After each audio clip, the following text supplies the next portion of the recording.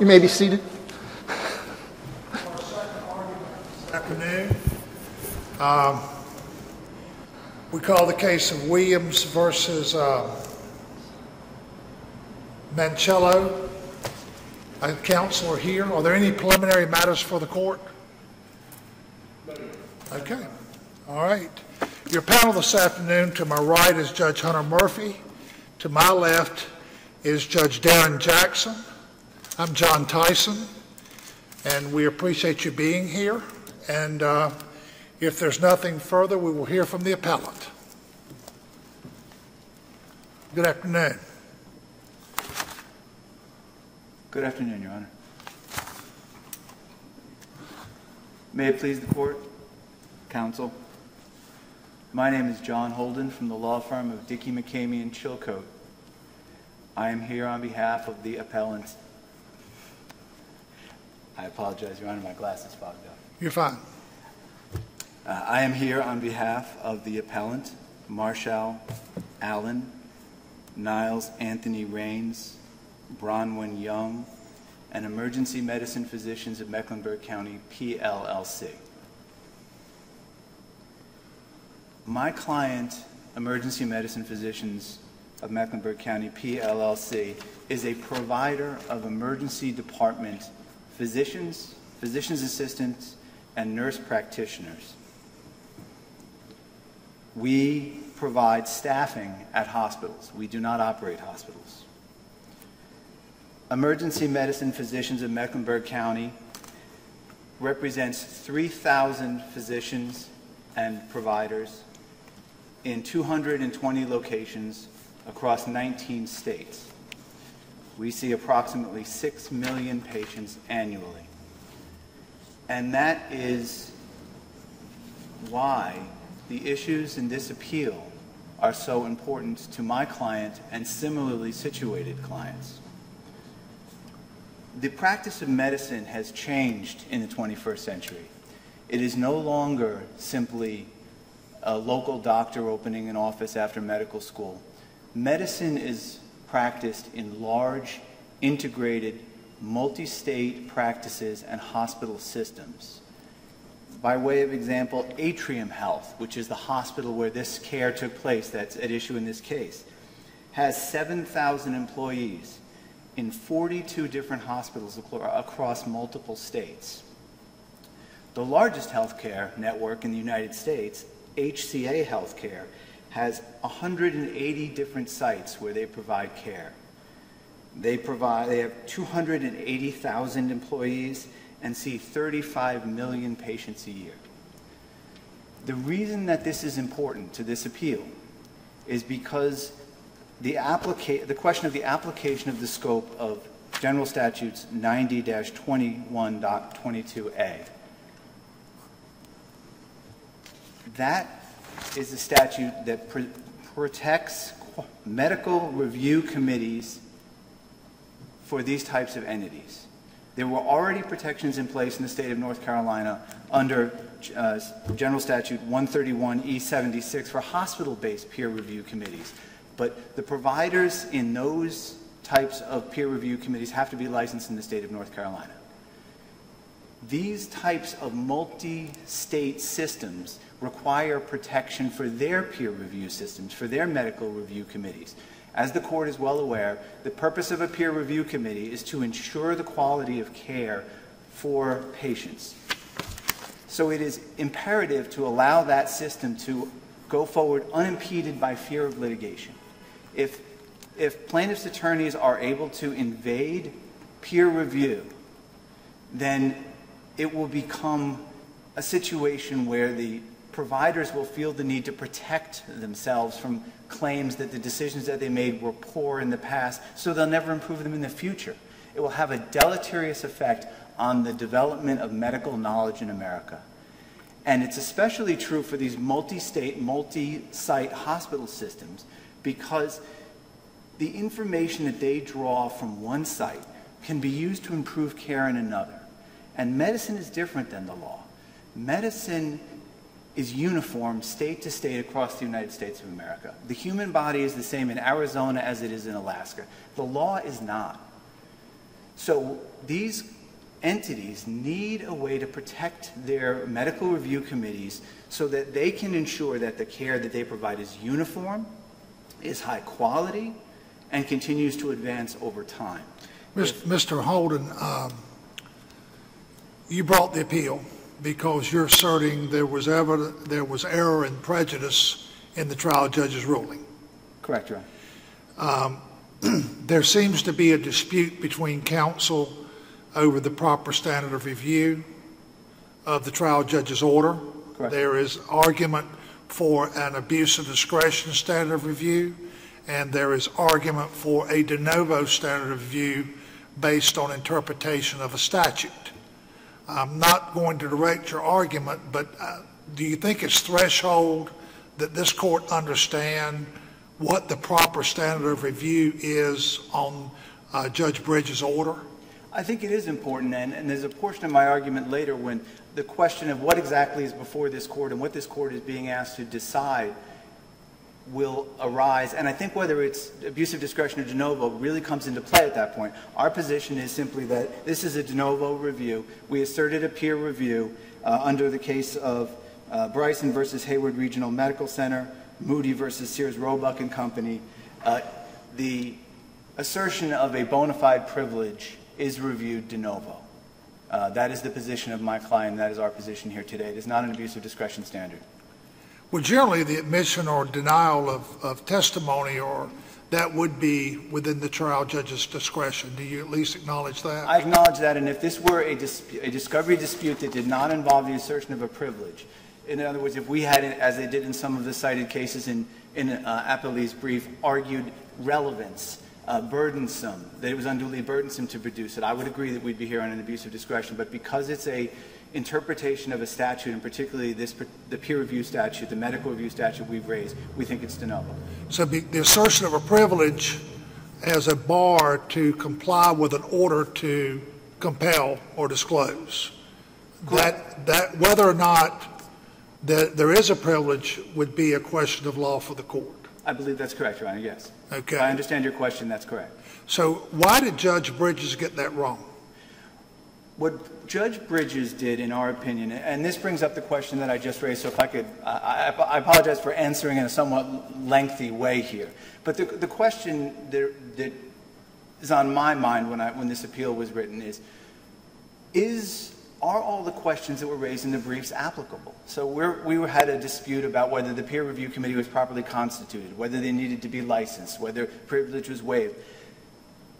Those issues are not reached until you get past the threshold issue of why did Judge Bridges not even attempt to discuss the privilege. So the error that we claim is that counsel brought a Rule 37B motion. We opposed it with a bona fide assertion of privilege, and we brought forth affidavits and evidence at least to raise the question of whether that privilege applied. Judge Bridges' mistake, in our view, was not addressing that question at all. Instead, he referred back to Judge Irvin's earlier order and said that that order, which required disclosure of a single document under a different claim, a claim of work product privilege, somehow covered this, thereby ignoring the assertion of peer review privilege. And I'm using peer review privilege generically, Your Honor. It's technically medical review under the statute that we've cited. So we think that deprived our client of their right to be shielded by the peer review statute, and essentially did an end run around that and didn't address it in oral argument before Judge Bridges. The question of what was he doing with this peer review statute was specifically raised. I was the person arguing that day, as was Mr. Boyle. And at the close of the argument, I said, Your Honor, I understand your ruling. The prior order applies, and it's an order to enforce under Rule 37B. But what do you make of the privilege statute? Is your position that we waived it? Is it your position that it doesn't apply to this document? Is it your position that the committee wasn't properly constituted? And I said to him at the time, I would like to define the parameters of the argument, and I don't like to say this to a trial judge. I said for the Court of Appeals, for exactly why we're here today, so that those issues can be addressed. We can understand the scope of your ruling about the privilege that I've raised, so that the court can rule about whether it's properly asserted. But since those questions were never raised, no findings of fact were made, no conclusions of law, and it was a bare bones, Rule 37 is enforced, you were supposed to turn this over, turn it over. I'm trying to get an analogy on an assertion of privilege because the legal profession also has a privilege as well. Certainly. Very similar to the patient-physician privilege, with attorney-client privilege. So if I'm in a law firm and I talk to a client, and then I go talk to my partner in the law firm about that client, is that communication privileged? If it were sought by a litigant later, to the discussion between the two partners? Or even from a third party? A third party, I think, would be different because you certainly can waive privilege. I mean, we all know that if I were in the room with my client and my wife were to come into the room, for instance, and sit down with us, that would break attorney-client privilege. We understand, that the client can always waive the privilege. Correct. So if he's litigating against an attorney and wants to know what that attorney told a law partner, that's not the issue. What we have here is a third party. Is that correct?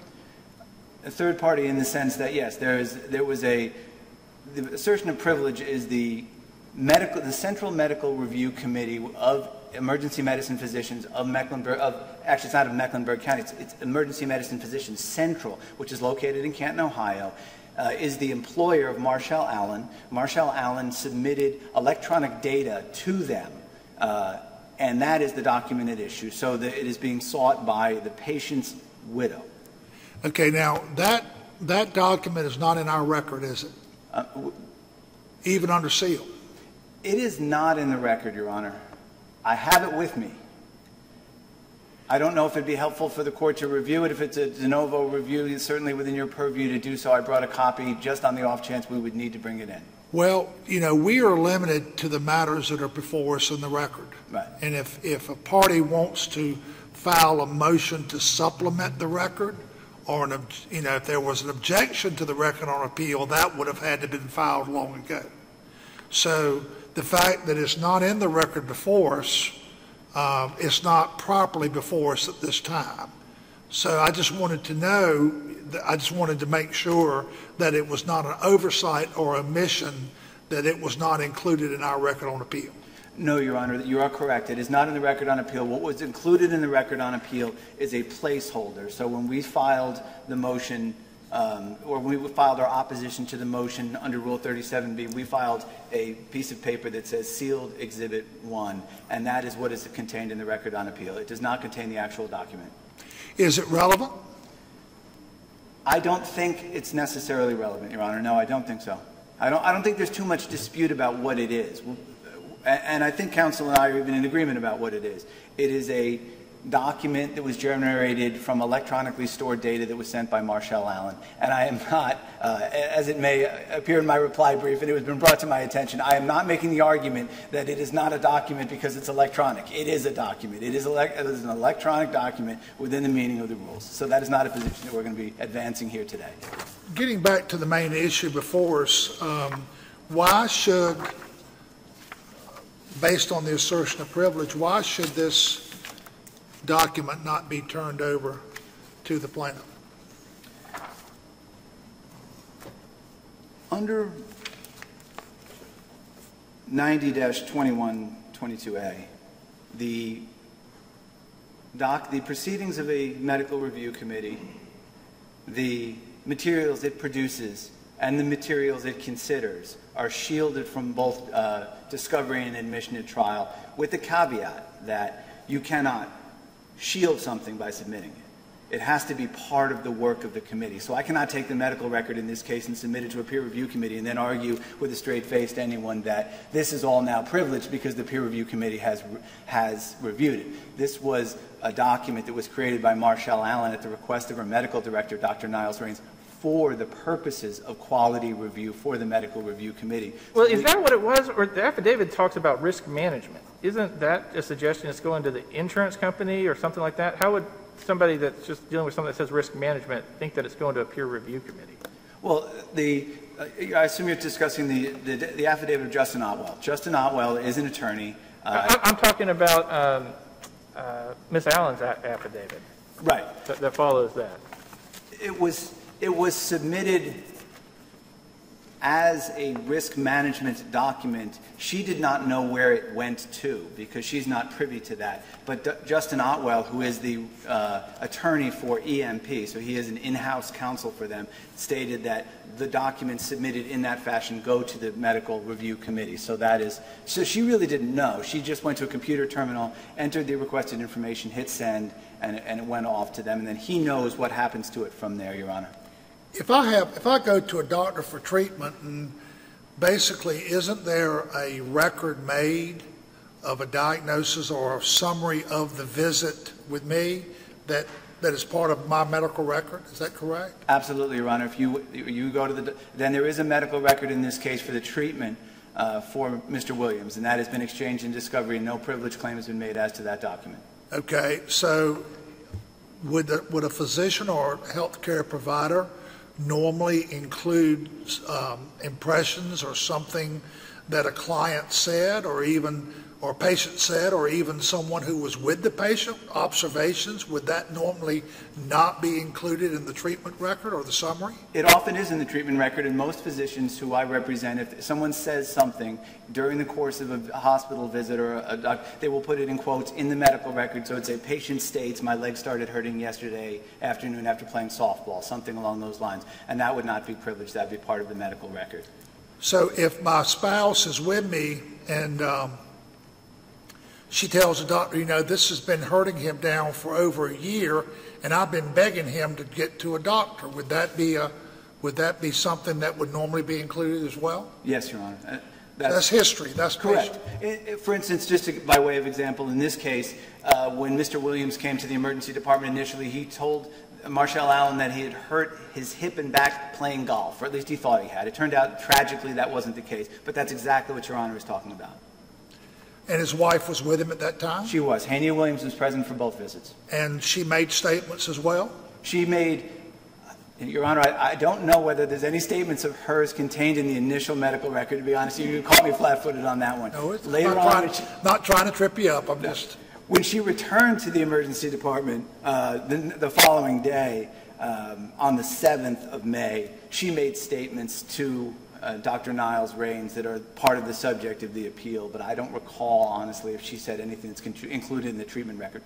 Well, okay, I'm trying to draw a line between what would be discoverable, what would be turned over, even statements of a third party, a family member present during treatment, as opposed to statements that are subject to some type of standard of review internally within the medical practice. Can you help draw a line between those two? Certainly. So the statements that are made, so ordinarily when you come into the hospital, take a history and a physical. That's part of your medical record. It's in every medical record that we see. That is for purposes of diagnosis and treatment of the ailment that brings you to the emergency department.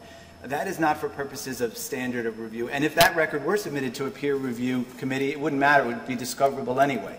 But a peer review committee's job is different. A peer review committee's job is to judge the performance of the provider and whether there is room for improvement. So what they are submitting to a peer review committee is, what did you diagnose this person with? Were you right or were you wrong? What tests did you order? Did you order the appropriate tests or not? And did you arrive at the appropriate diagnosis? And basically, did your care fall beneath the standard of care or standard for quality improvement in the future? So those questions are submitted to the peer review committee, who then meets and comes up and says, there's the care met standard, the care met standard of care, the care did not meet standard of care, or it met standard of care, but there is room for improvement, and we recommend the following 3 things be done differently next time. So that is not for purposes of treating the patient, it's for improving the provider. Like an after-action report? That's almost exactly what it is, Your Honor. And that's how medicine evolves, because they find out that this provider gave this medication and it got a better outcome than that provider. So then they recommend to all of the sites, we recommend these antibiotics instead of those antibiotics. So it'd be like emergency, repairs after the fact? Yes. Yes, what it is I just had this argument in a different setting. It's subsequent remedial measures. are subsequent remedial measures admissible to prove a deficiency in the first place? Typically, they're not, for that exact reason. You want medicine to evolve, you want the practice to get better, and this is intended to improve the quality of medicine as it goes along based on actual patient experiences. Excuse me 1 minute. I didn't ask you about any rebuttal time. Did you want to reserve some time for your rebuttal? 5 minutes, Your Honor. Okay. James, okay, thank you. All right. Mr. Holden, let's assume I'm going with you on everything and its application here.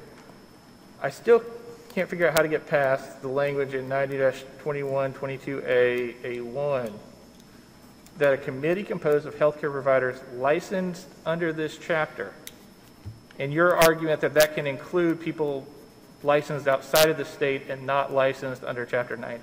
Correct. And I think, let me outline my thinking there a little bit. So what we have is, we have the peer review statute, 131E, and that clearly is hospital-based. They have to be licensed in North Carolina. We're not disputing that.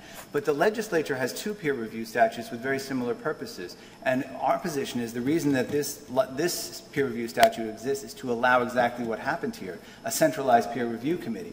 And in Chapter 90, the terms are not defined for this particular statute.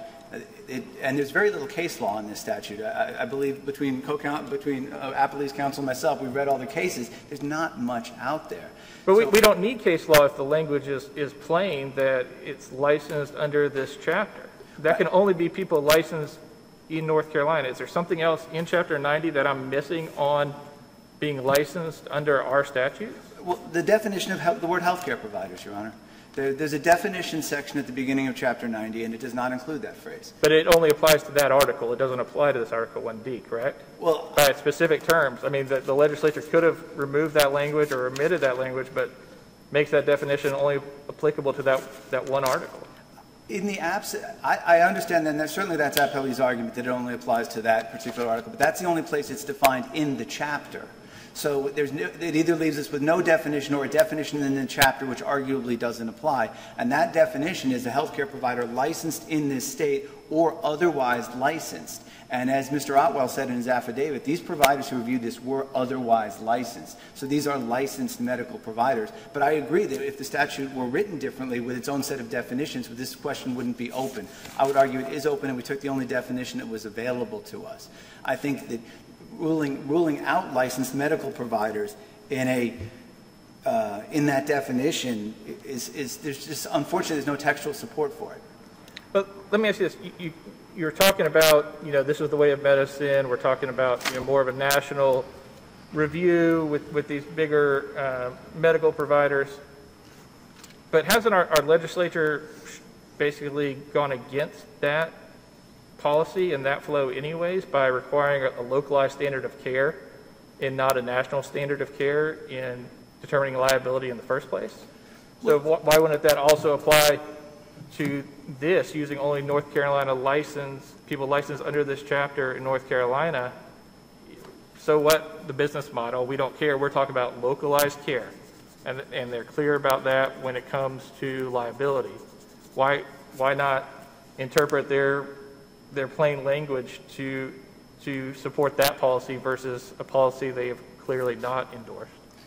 Your Honor, you're absolutely correct. There is no national standard of care, but what there is a standard of care based upon the provider's resources. So, for instance, in this case, does the statute say same or similar community? Yes. So the plaintiff's expert in this case is from Florida.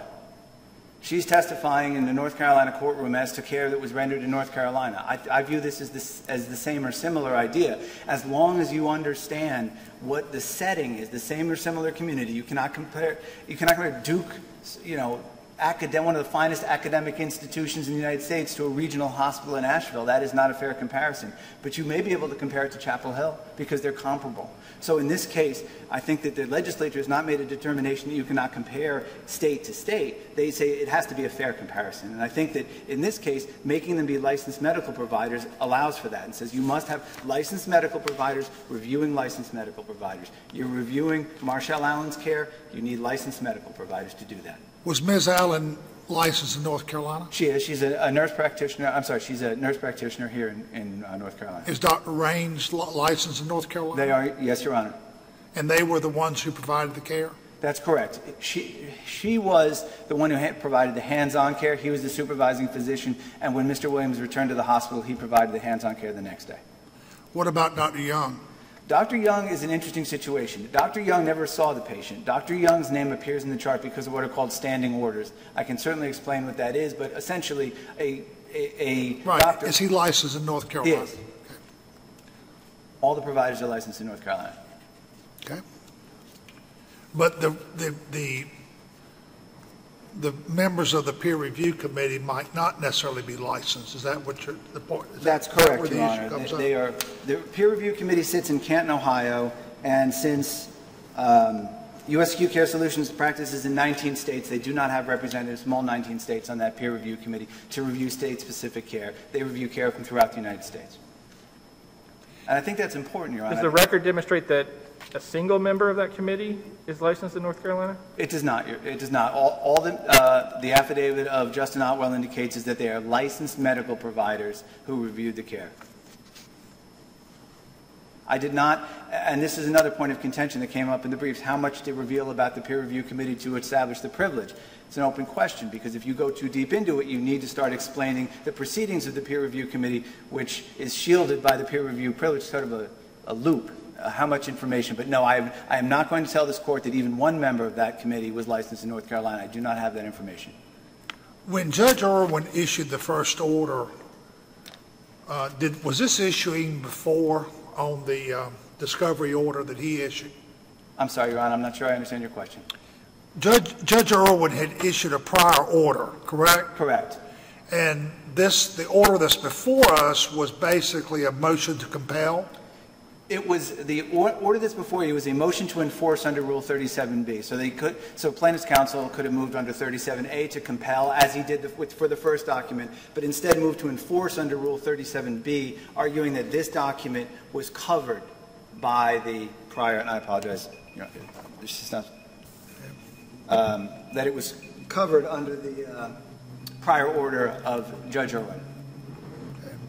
Is that not an issue of fact that we should defer to the trial court's findings, especially here where we don't see that second document in our record? I'm looking at the order, paragraph 1. Trial court says it is what was referenced in Judge Irwin's order. It needs to be handed over. Why is that not an issue of fact when the trial court was the only one in position to compare the documents and decide if it was or was not what was covered under there? During both of the arguments, Your Honor, there was a sealed document involved. So when the first motion was argued before Judge Irwin, I handed Judge Irwin the 3-page document, which was withheld under the claim of work product doctrine. He reviewed that on the bench, made commentary about it, and ordered it exchanged, finding that the risk of litigation was not so imminent as to justify withholding it. Similarly, when I appeared in front of Judge Bridges, I handed up document sealed Exhibit 1, which is the subject of the motion here today. So the trial court had an opportunity to compare those two documents to each other. They are very distinct and separate documents, and I really don't know that there is an argument that they were somehow switched out. I'm not sure I entirely understand that, but they were generated in different ways, kept in different ways, distributed to different people. I think that they are factually distinct in the record. What should our standard of review be, however, regarding if I interpret this order as Judge Bridges saying this is what was covered by Judge Irwin's order? I think because of the assertion of privilege, it tips it from abuse of discretion to de novo. I think you would review that de novo, Your Honor.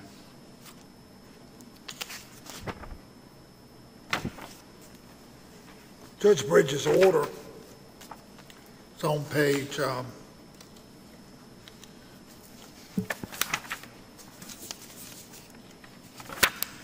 on volume 2 near the end. The order of appeal from the first paragraph of that order, he ordered that the order was to remain under seal in that clerk's office pending an appeal, and if appeal is taken, to be maintained there until the outcome of the appeal is completed before actually producing it.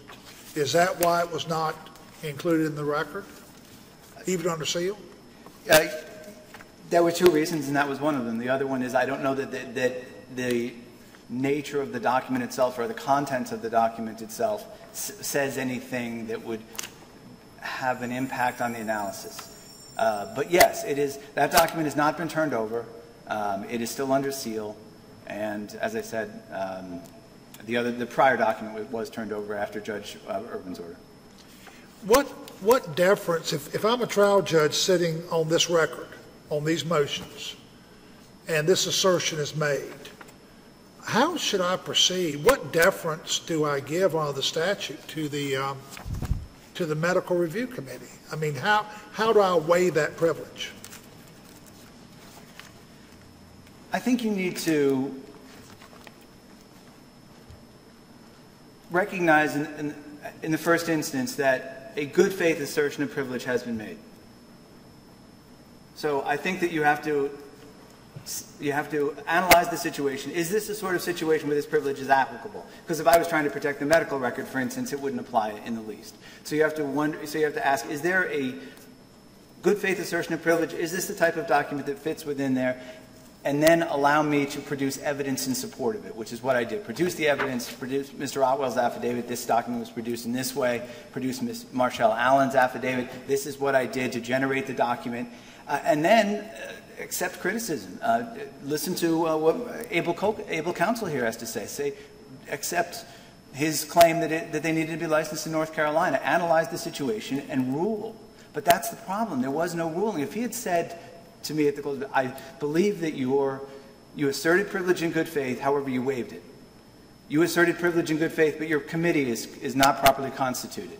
Or some other analysis. Then at least when we were sitting here today, you could look at that situation and determine whether that was legally a proper decision or not. But he sidestepped the whole process by going back to a document that was not withheld under this statute. It was withheld under a completely separate legal theory. I don't want to get into your rebuttal time. If you want to take just a few seconds to summarize, then you can keep the remainder of your time for rebuttal. Okay. To sum up, I think one of the reasons that we're here today is the policy implications of this. And I think the policy implications of this are significant. There is not a lot of case law that's developed on this statute. I think it's an important statute, and I don't think that the legislature enacted it without reason. I think the reason they enacted it is to protect companies like my company, large hospital systems like Atrium, and I think it's important not to strip the privilege away from providers without giving them a chance to be heard. You can win or lose fairly if you get a hearing on the question of whether the privilege applies. Unfortunately, what Judge Bridges did here was determine that an arguably privileged document should be turned over without ever analyzing the privilege that was being asserted. And I think that that's the error that we're dealing with here. And that's what I think calls for reversal or at a minimum a remand for findings. Thank you, sir. Thank you. Thank you, Your Honor. You going to reset? Okay. Hear from the appellee. Good afternoon, Mr. Boyle. Good afternoon, Your Honor. Welcome to the court.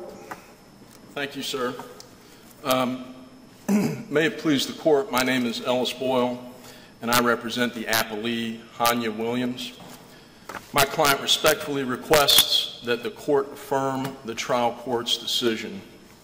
Now, there are some facts I'd like to go over very quickly, unless the court wants to jump into things. Obviously, happy to answer questions. You know, the court is familiar, I think, with the facts of the case, but we don't want to direct your argument, and so you can choose to. The court has a question. We're not afraid to jump in, Mr. Boyle. God bless America, Your Honor. So let me just jump then, if I can, to specific from the argument made in the August 29th hearing. It's very important to keep these second. August 29th, Rule 37A, motion to compel. And that was based on the newly disclosed privilege log from July 11, where defendants' lawyers, after answering discovery questions that asked Mrs. Allen, have you ever been investigated? Tell us everything that you wrote or said about this patient. And she didn't disclose anything about any incident report that she sent to Risk Management Department. And that's what it is. It's an incident report that was sent to Risk Management using EMP software, a template on the EMP system. It wasn't peer review. There was no peer review committee. This happened, remind you, this happened on May 9th when she wrote this, when Ms. Allen wrote this. Mr. Williams saw Ms. Allen on May 6th. She sent him home saying, hey, you got back pain, even though there was the unusual lineal calcifications to the right and left of his spine, which in that area, likely vascular in nature, which she cut and pasted from the radiology report into his medical record. There's only one thing that could have been. And I don't know if you all know what a AAA is, but it's an abdominal aortic aneurysm. And what it means is your aorta, the big pipe coming out of your heart going down toward your legs, it's a big bubble in it. And if it gets too big, it bursts. And when it bursts, you bleed into your abdomen until you die, or if you're lucky, they can fix you. So she sends him home with a big AAA. Again, cut and pasted the radiology report into his medical records, but just gives him pain meds and says, see an orthopedic surgeon. Was that apparent from the radiology report? Absolutely. It literally says, Your Honor, unusual linear calcifications to the right and left of the spine in the retroperitoneum, likely vascular in nature. Again, maybe that doesn't mean anything to a non-doctor, but if you're a doctor, that's telling you your aorta is not only so big that it's going out on one side, it's going out on both sides, and your spine is fairly big. Right, Your Honor? So if your aorta is typically within the spine and it's bubbled out on both sides, you got a big AAA. So she sends him home on May 6th. He's taking the medicine on May 7th, about a day, a little over a day later, it bursts at home, and his wife calls the ambulance. They rush him back to the same hospital, and Dr. Raines finally takes a CT scan, immediately sees it's a ruptured aorta. And they try and do the life-saving surgery. Unfortunately, it didn't work. He bled to death. So that's May 8th at about 3 a.m. in the morning that he dies. She comes back to work, Miss Allen, at, I don't know, 7 a.m., I think she said, on May 9th. So about a day and a half, maybe 18 hours later, they hadn't set up any peer review committee. And even if they had, you don't know that, because there's nothing in any affidavit that says that. There's no peer review committee that meets within a day of somebody dying. They're just not that good. And even if they had had a regularly scheduled meeting on May 9th, they probably wouldn't have known about this instance. And there's no evidence when you look at Mr. Otwell, the lawyer, the risk management lawyer from Ohio, who, remember, never said he worked for EMP, said he worked for Acute Care Solutions.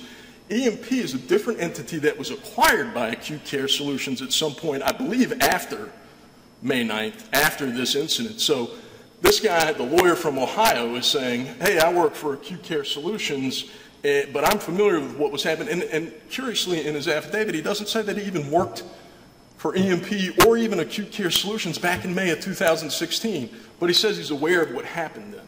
Doesn't give any details. Doesn't say, and when you look at his affidavit, he doesn't say the peer review committee told Ms. Allen to create this for the peer review committee. And I know I'm jumping ahead here. I think the court is interested, does it actually apply? Does the peer review privilege actually apply? Now, I will tell you that it doesn't matter, because that was waived when, in the August 29th 37A motion to compel hearing, the defendants failed to raise that issue. In August 29, they show up in court and they talk to Judge Urban about a document that Ms. Allen filed with the risk management department. She says, Dr. Raines, not the peer review committee, Dr. Raines told me to send the template incident report on the risk management site to the risk management people. In fact, that's what she says later on in her affidavit that they used at the January 31 hearing, the second hearing, the 37B hearing. She still says, I sent it to risk management. She never says I sent it to peer review.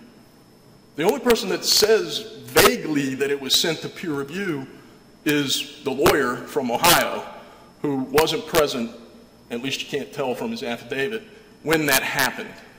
Mr. Buck, let me ask one question before you move on from there.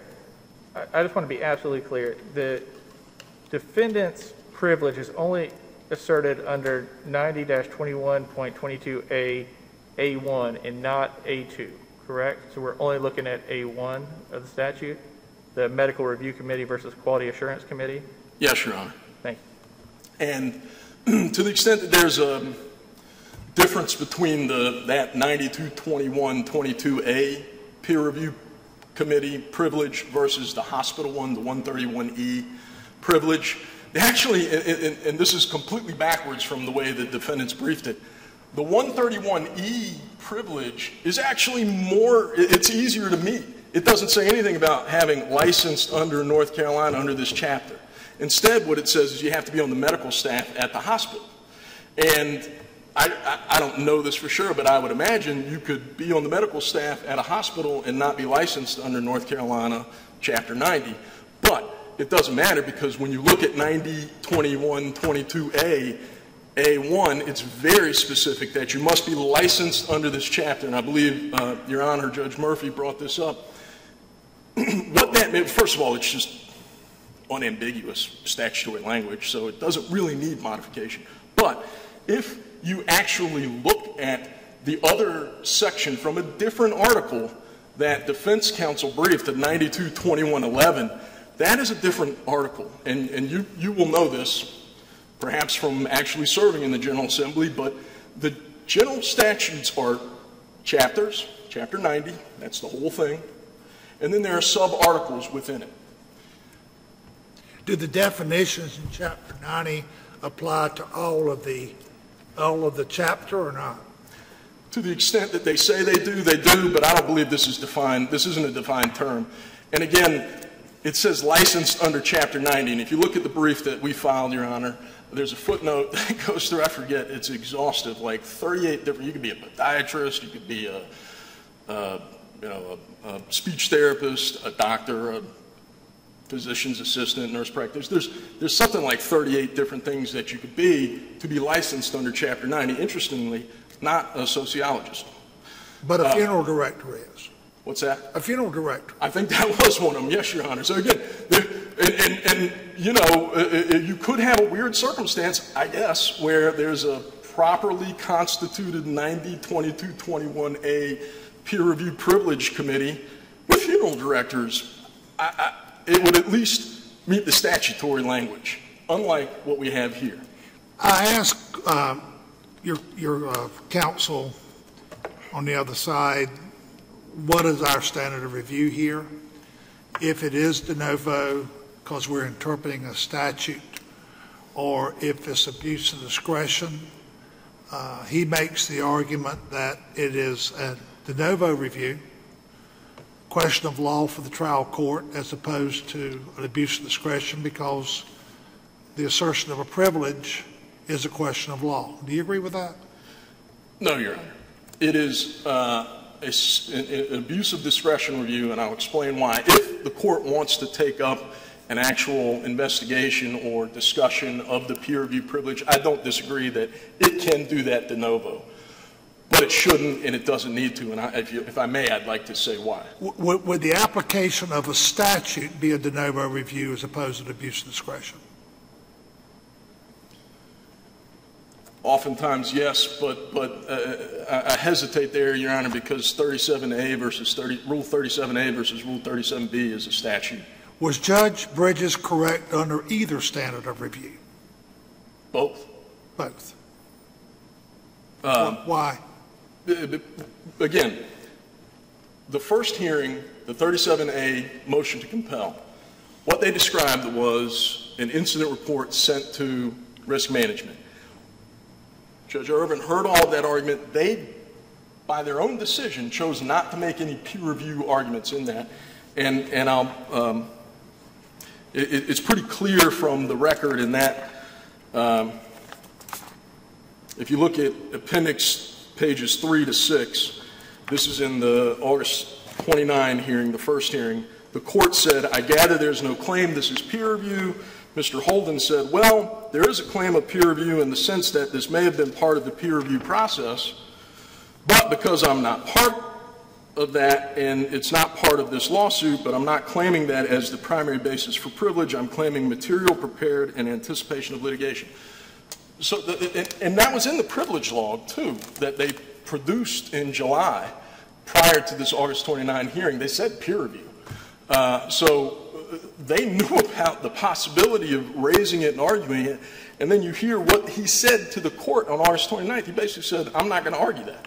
And the court on August 29th, Judge Irvin didn't really consider it, but that's because the defendants didn't raise it. So in the second hearing, and so the whole thing about the first hearing was talking about the incident report. And then when they lost and it came time to actually produce it, what did they produce? They produced document A.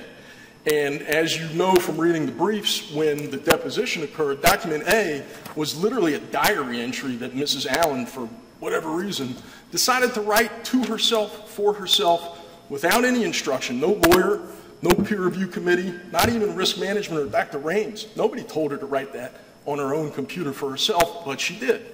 And she kept it for herself. She didn't give it to anyone until presumably right before the July 11 privilege log was produced, after she had answered the discovery without mentioning it in March. So that document was not produced either, her diary entry?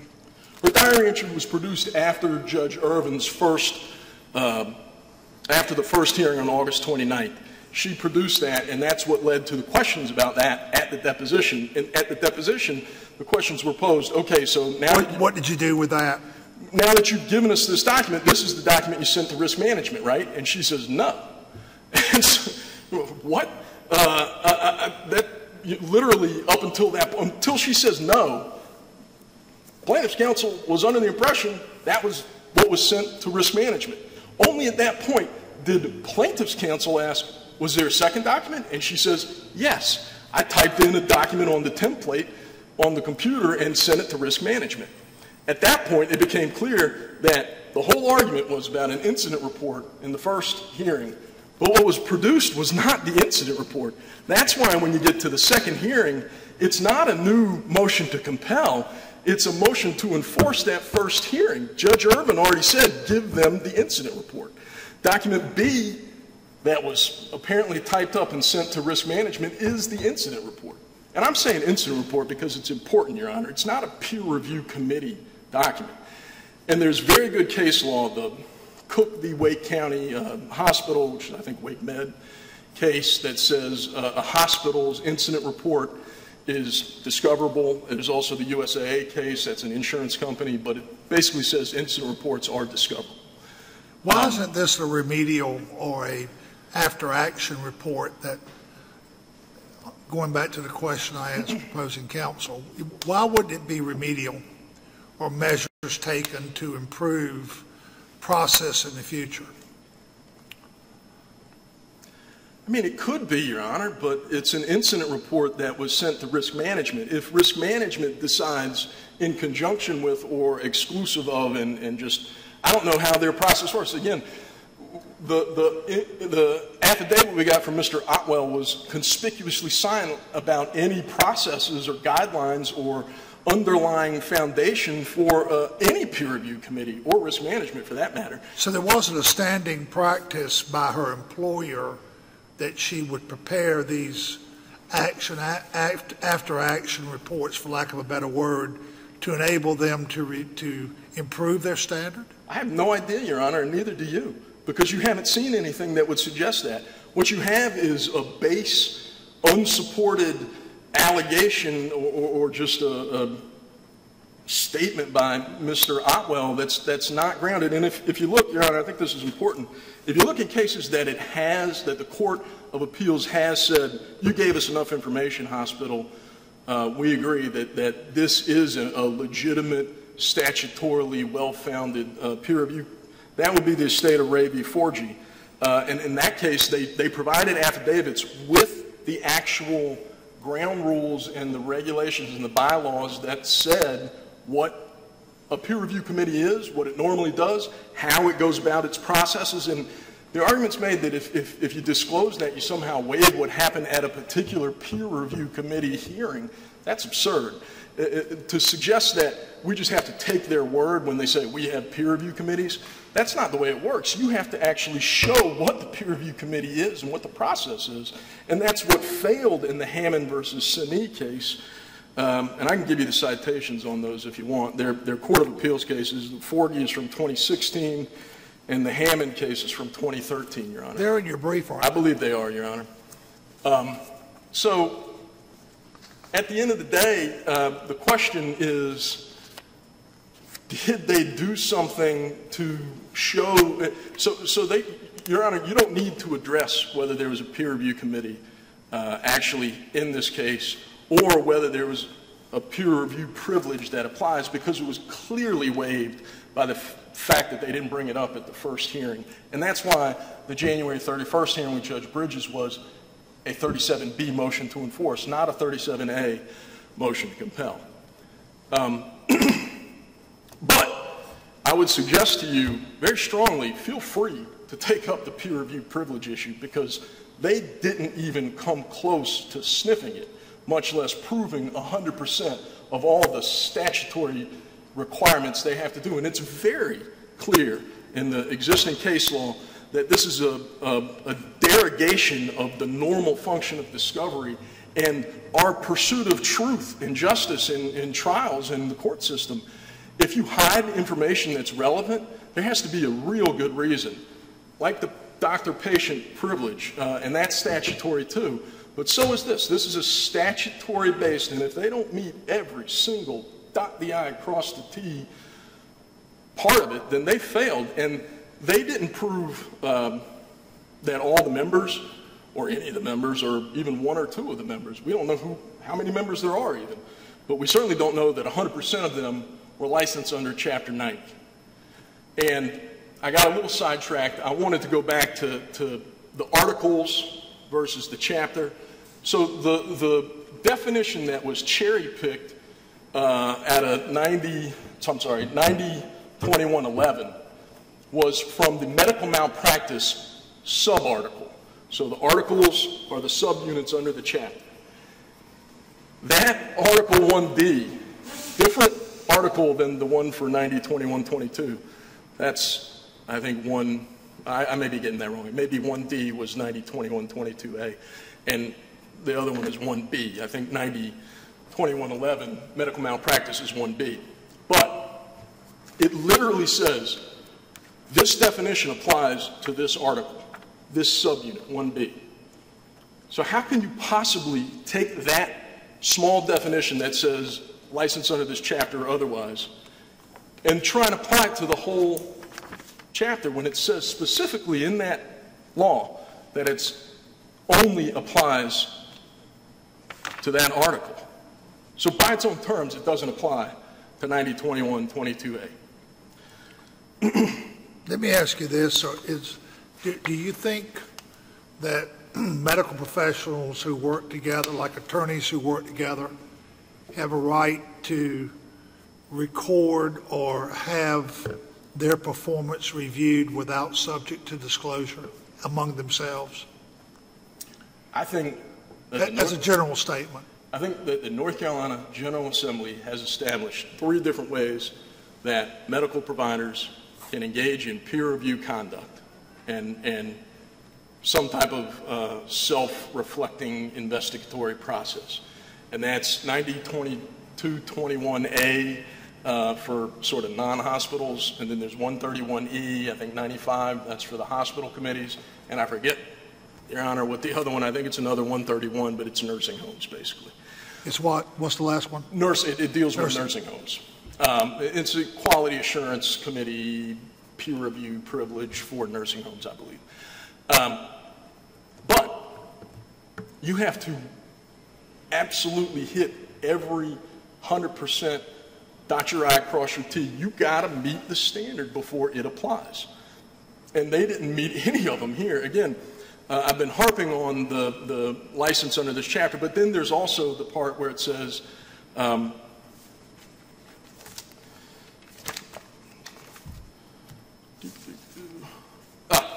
that failed to prove the formation and the purpose of the committee. Again, that goes back to the 2 cases, the Forgey and the Hammond case, where in Forgey they said they have an affidavit that shows how this was created, how this committee was created, and why, and it actually does comply. It supports the reasons.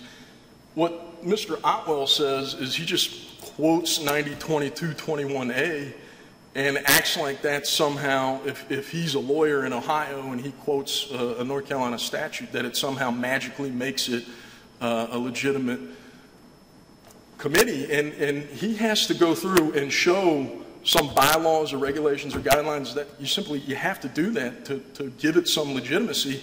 And then the second step is you have to say, that's actually how we applied it when we did the hearing and the investigation in this case. They didn't do that. And then the third problem they have is they failed to prove that document B, the incident report, they failed to prove that it was created for or by the committee. Now, there's no question, if you have the first two steps and there's a committee that's been constituted, does an investigation, and it creates a document. It hears testimony, and they write, the committee members write their own findings in their own document. I don't disagree. That's privileged. There's no suggestion that's what happened here at all, and it didn't happen here. The second way it can be privileged is if the committee goes out to the individual doctor, like a Miss Allen in this case, and says, hey, something bad happened. We want you to produce a document for us that we will take control of and use strictly in the peer review committee. So if the peer review committee itself produces it, privileged. Or if the peer review committee goes out and solicits it specifically for the peer review committee, it's privileged. What happened here is Dr. Raines, who's not on any peer review committee, not even involved with risk management, just happens to be a doctor who was working there that day. He says, hey, something bad happened to your patient. You should get on the portal and get on the incident report and type in the information to the incident report and send it to risk management.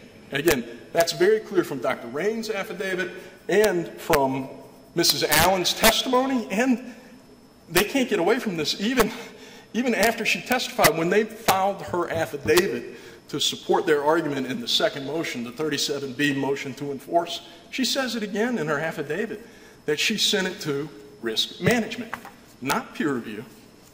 So nobody from peer review reached out to her and said, hey, you know what? We want to actually get the team together and do our thing and do an investigation. Please produce a document for us to use in our investigation. That's not what happened. Dr. Raines says, fill out an incident report and send it to risk management. That's what she did. That means that they didn't meet any of the three mandatory requirements to show that peer review actually applies, peer review privilege applies. If she prepared this at the direction of counsel, would it be in anticipation litigation or work product? Possibly. Possibly, Your Honor, depending on the circumstances, which, no offense, aren't really relevant. Are those facts in dispute that she prepared it at the direction of counsel's request? There's no lawyer involved on May 9th. She didn't. That's not even remotely what the facts are. There was no lawyer that told her to produce anything. So are you saying that the diary entry she prepared was solely self-actuated? She did that just herself without any direction or anything? Dr. Raines did not tell her to do that by her own testimony. Dr. Raines told her to fill out the incident report. Dr. Raines is not a lawyer. There's no lawyers involved on May 9th, literally 18 hours after the death. So there's no counsel involved whatsoever. And document A, the diary entry, by her testimony, I don't take my word for it, Your Honor, that's what she said in her affidavit, in her deposition. That's how she described it. And the appellant did not move forward on a theory of preparation in this hearing, correct? Or they only moved forward on the theory of the medical review committee, or did they move on multiple theories? That's a great question, Your Honor. I know in the second privilege log, which I don't believe is in the record but was produced, that the two documents were essentially the same reasons withheld or peer review, in anticipation of litigation and attorney-client privilege. But again, I mean, they put attorney-client privilege in that privilege log, and it's not there. It has no application whatsoever, but they put it in there. Anticipation of litigation was clearly the focus of the August 29 argument about her diary entry, it turns out, which they described, and Dr. Raines had the affidavit saying incident report, but turns out, I guess, it was the diary entry, document A. And when we say that they swapped out document A for document B, what we mean is they talked about an incident report that was submitted to risk management. That's all they talked about at the first hearing. And then they give us a diary that she admits wasn't given to anybody.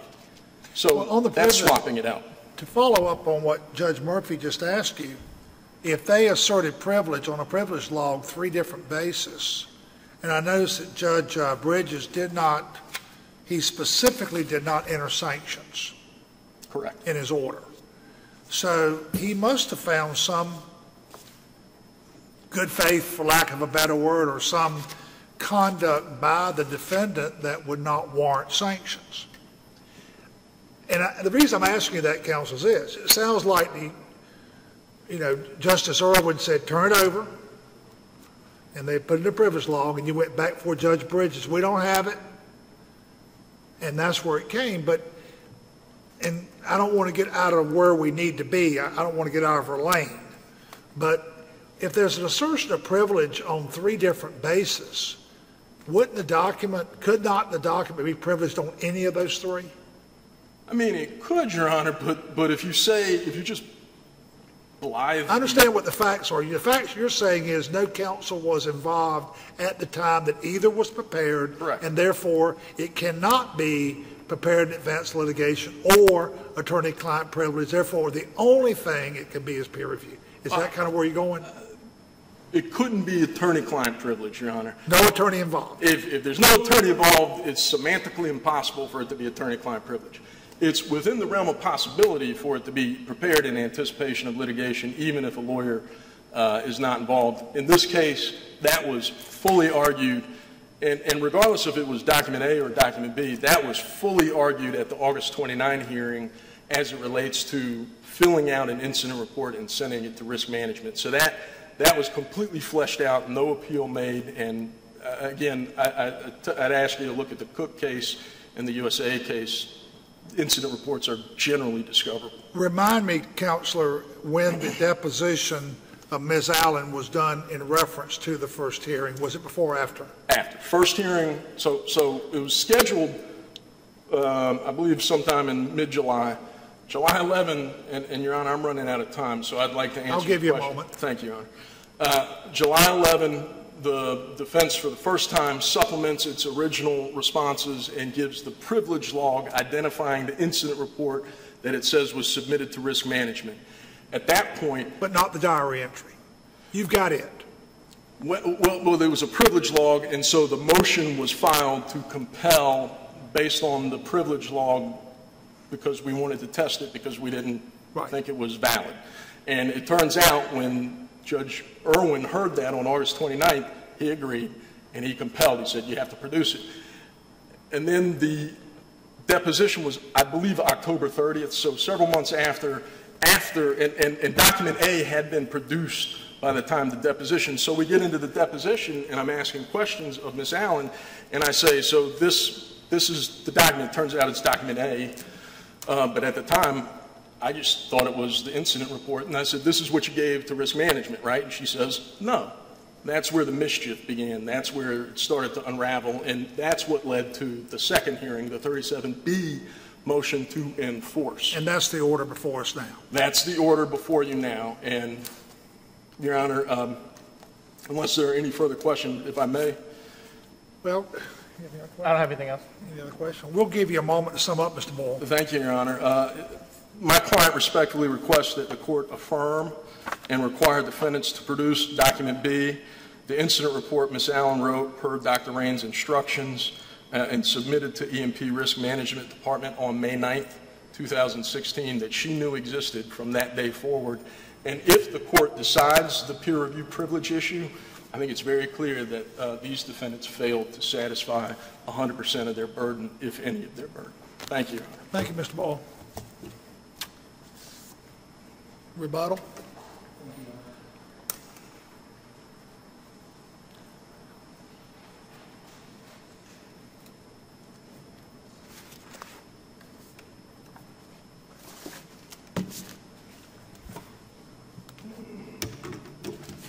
Before I begin my rebuttal, if the court has any questions, otherwise I'll just kind of launch into it. Any direct questions? Okay. You may proceed. The first thing that I want to address is factual. How did these documents get created? Why were they created? What was the basis for this? Because we never really addressed that in the argument. Let me ask you this, a specific question on that. Ms. Allen, from what I understand, if this is not correct, I want you to correct me, please. She made a diary entry on her own initiative, period. Is that correct? Not entirely, Your Honor, and I'll explain why. So what happened was Marchelle Allen, as discussed by Mr. Boyle, believed that Mr. Williams was suffering from some sort of mechanical lower back pain, possibly related to playing golf, and did send him home. He then had a ruptured aortic aneurysm, returned to the hospital when Ms. Allen was not working, but Dr. Raines was working. Dr. Raines then saw her when she came into work Monday morning and said to her, "Do you remember that patient who you treated on Friday? He came back to the hospital with a ruptured aortic aneurysm, was airlifted to CMC Maine, and passed away, unfortunately." And his wife, Hania Williams, was making comments during the second visit about, "You better not let anything happen to my husband," which Dr. Raines interpreted as a threat of litigation. That's in his affidavit. He believed she was saying that she was going to sue the hospital if anything happened. He then passes away immediately thereafter. That is why Dr. Raines, as the supervising physician for Ms. Allen, talked to her about the situation. Well, then, let me ask you this, that that's true. Is your contention that's what initiated her to record her events in her diary? I think it's my contention that that initiated her creation of both documents, that she went to her laptop computer and created what we're calling the diary entry. And specifically, I could not verify that that was forwarded to a peer review committee, which is why in the argument before Judge Irwin, I said, and the comment was read to you by counsel, this is about material prepared in anticipation of litigation and not primarily about peer review. It may have been sent to a committee, but I can't tell you that. I don't know that. So I'm not going to assert a privilege like that. As to the second document, which he's calling an incident report and we're calling a peer review report, that document is verified that that went to a peer review committee. Does that answer your question, Your Honor? Yes. Was that peer review committee established and in place, or was it formed as a result of this incident? It was a standing committee, Your Honor. It was not generated as a result of this. So in Mr. Otwell's affidavit where he discusses it, and I'd like to go through the affidavit in a bit of detail because a lot of these questions came up with counsel, he talks about this. He is the Vice President of Claims and Risk Management. He says, "I am fully familiar with the various risk management and quality assurance organizations which were in place at EMP, which was her employer, in May 2016. So he has personal knowledge of the committees that existed. And then he goes on to state that at the time she was seen, EMP had a central medical review committee. It was a committee composed of licensed healthcare providers, requirement number 1, which was formed for the purposes of evaluating the quality, cost, and necessity for the healthcare services, requirement number 3, and it also was created and empowered to evaluate and improve the quality of healthcare services provided by EMP's doctors and physicians assistant." That's exactly what we were talking about with counsel. That's why this committee existed. This is not a risk management committee. This is a quality improvement organization to advance the practice of medicine. In 2 paragraphs down from there, he satisfies the third requirement. Sealed Exhibit A, the document that was generated on the computer system, was used as part of the proceedings of the Medical Review Committee at EMP and was generated for purposes of that committee. It is not an incident report because counsel is absolutely right. Incident reports made in the ordinary course of business are discoverable. But what is not discoverable is a document that was generated for a standing peer review committee and sent to that committee, and that was done through a terminal at the direction of her medical supervisor, Dr. Raines. So he absolutely satisfies the requirement, and the court and the counsel is correct. The case is Ray versus Forgy, which incidentally was also Judge Bridges, and they held that if you meet the statutory requirements, which he did in the affidavit, you have satisfied the peer review threshold, and the document is shielded from discovery. In that case, the trial court was reversed by this court.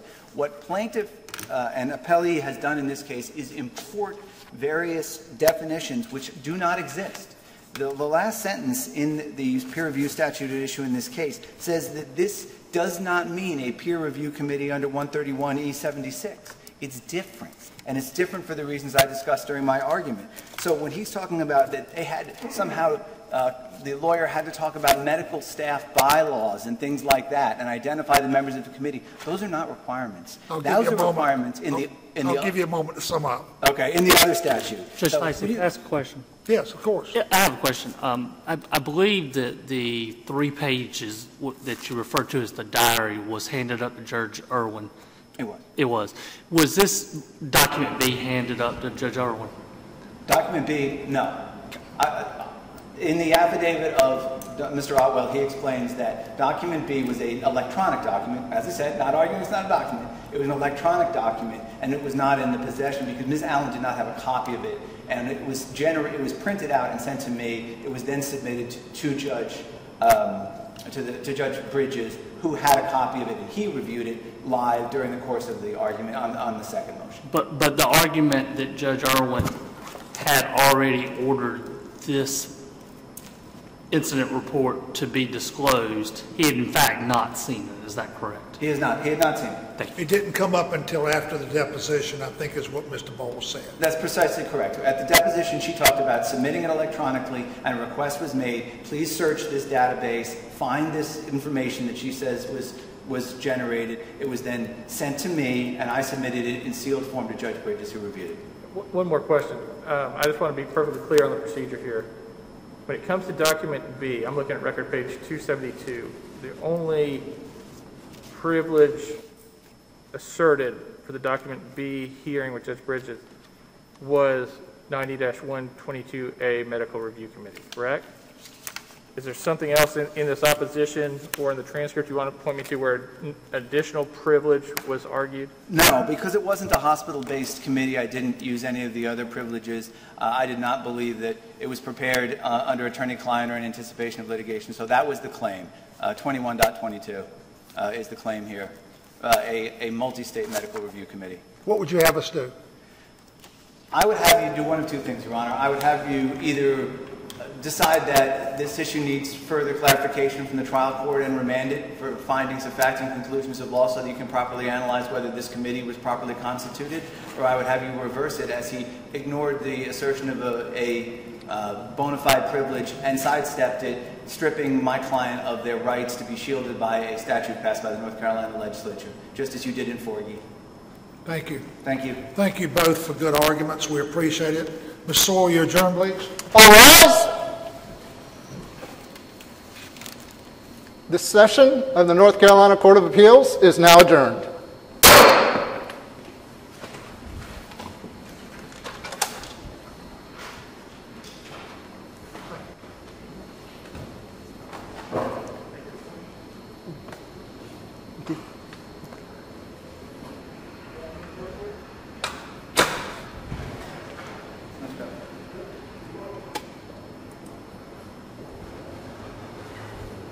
Be a little careful. What? Be a little careful when you adjourn. Let them